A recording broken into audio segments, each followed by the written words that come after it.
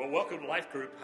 This is Scott Weatherford. It's been kind of an interesting journey. On the weekend, I talked about relationships making life rich and Ish and Ish-ah. If you haven't listened, go back and listen.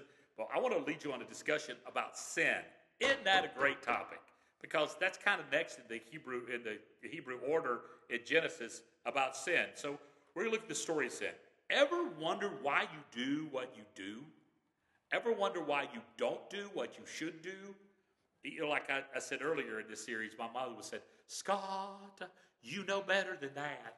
Why do I do the things I don't want to do? And I don't do the things I should do. Why do I struggle with that?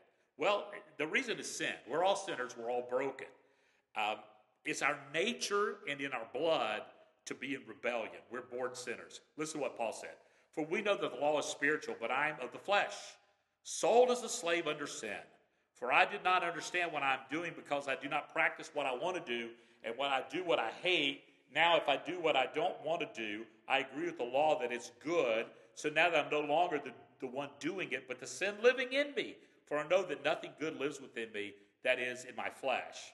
For I desire to do what is good is with me, and there's no ability to do it. For I do not do the good that I want to do, but I practice the evil I don't want to do. Now if I do what I do not want, I'm no longer the one who does it, but the sin that lives in me. What a wretched man I am. Who will rescue me from this body of death? I read that and I'm going, this is dadgum Paul talking. It's like Mr. Super Saint. What makes you think I'm better than that? I'm not.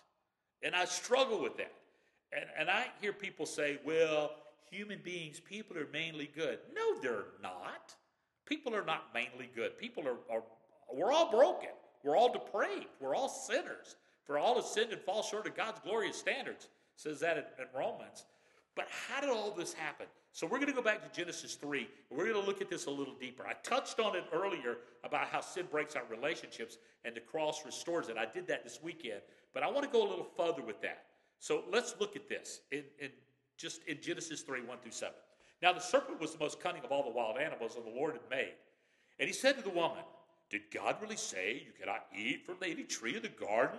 And the woman said to the serpent, we may eat from the fruit of the trees of the garden, but the fruit of the middle of the garden, God said, you must not eat it or touch it or you will die. No, you will not certainly die, the serpent said to the woman. In fact, God knows that when you eat it, your eyes will be opened and you will be like God, knowing good and evil.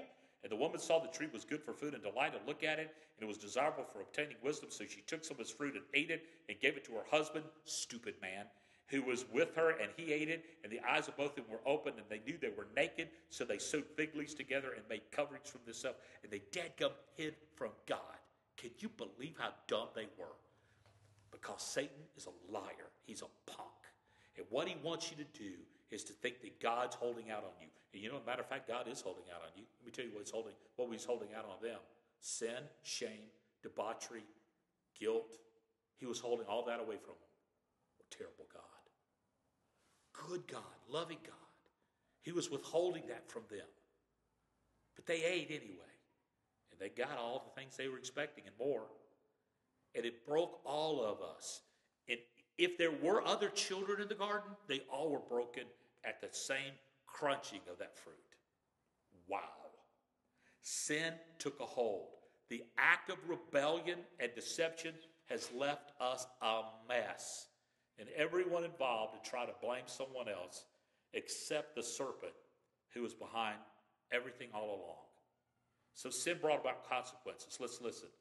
To the serpent you'll be cursed above all animals, crawl in his belly, be in toxic relationship with mankind, and get defeated by Jesus on the cross. In the curse, he says that you will bruise his heel, but he will bruise your head. And that's coming from, and we're going to hear more about this in a little while, in the next coming sermon series, that this is about Jesus coming to defeat sin. And that was that phrase. And you will bruise his heel. Satan will bruise the heel of man, but Jesus, the God-man, will crush the head of Satan. It's coming. To the woman, childbirth will be dangerous and painful, and you will want to rule over your husband, and he will rule over you. Your relationship will be important to you, but they'll never be fully what you wanted them to be or desire because of sin. You're naked and ashamed. Wow. Wow. You'll have pain in childbirth, dangerous. Man, I remember when our kids were born, I was begging God to preserve Tara's life. And she was such a warrior. I mean, God, my wife is amazing. But man, it sure scared me to death. And her pain was greatly exacerbated because of sin. To the man, you'll work hard for very little, and you'll try to get your self-worth and identity by what you do. And boy, is that not true. And you're going to miss the deep joy of relationships, of vital connection with your wife, with your children, with each other. And you're going to die and go back to dirt. It's all going to be vanity and nothing. And all we are is dust in the wind, quoting Kansas again. And it's just like, really? And all of this explains the brokenness of our world.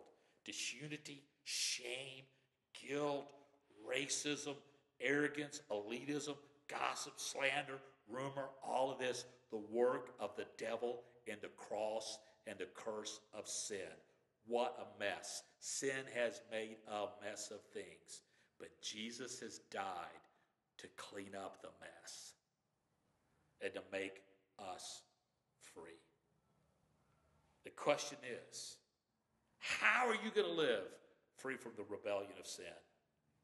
And that should lead you to some really open-hearted discussion. Maybe look at Romans 8 and find out you're more than a victor, conqueror through Christ. Have a great discussion. I hope this helps.